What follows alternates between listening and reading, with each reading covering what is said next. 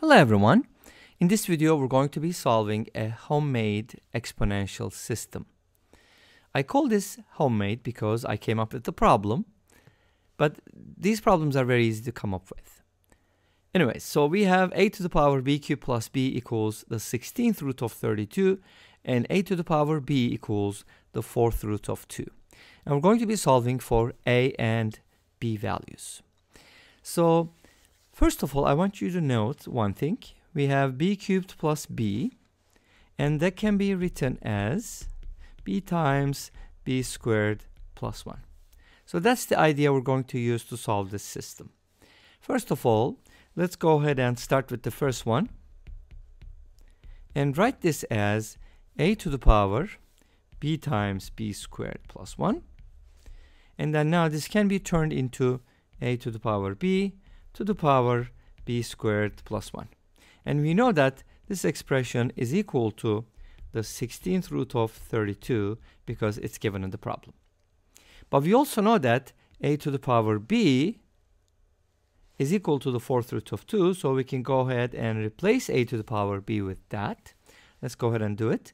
Replace a to the power b with the 4th root of 2, raise it to the power b squared plus 1, and then set it equal to the 16th root of 32. And the rest should be easy, right?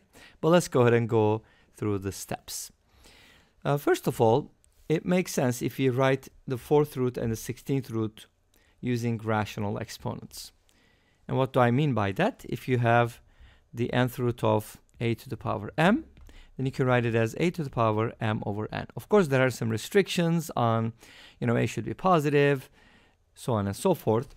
But anyways, we can go ahead and write this as 2 to the power 1/4, and then raise it to the power b squared plus 1, and then write this as 2 to the power 5, and then raise it to the power 1 over 16, right?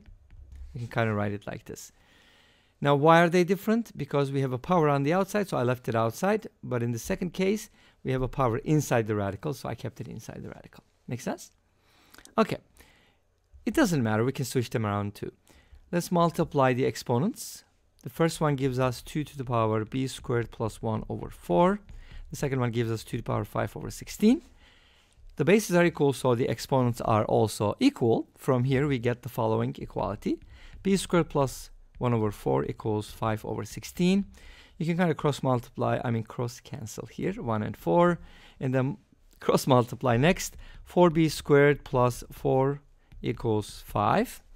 And then this should give you 4b squared equals 1. And from here we get b squared equals 1/4. Of course, this has two results, and we're going to check those. B is either 1/2 or negative 1/2.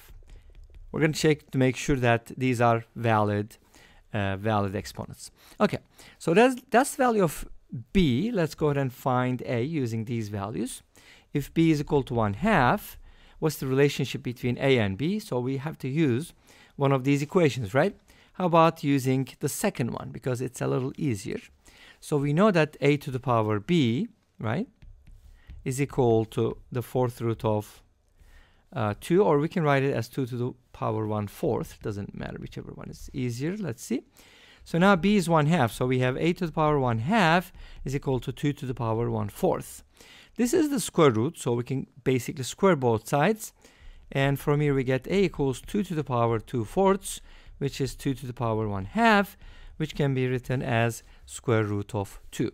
So if b is equal to 1/2, then a is equal to square root of 2. Okay, we're going to write it as an ordered pair at the end, so don't worry about it. If b is equal to negative 1/2, then from here we're going to get a to the power b, which is negative 1/2, equals 2 to the power 1/4. Just like before, the only difference is the exponent. We make it negative.